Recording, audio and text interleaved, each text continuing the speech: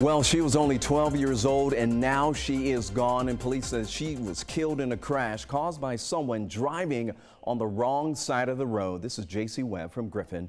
She was a passenger in a Suburban that was hit by a motorist driving the wrong way in a pickup truck. This all took place on Highway 1941 in Hampton, and police say the driver was going north in the southbound lanes and then slammed into two vehicles, including that Suburban.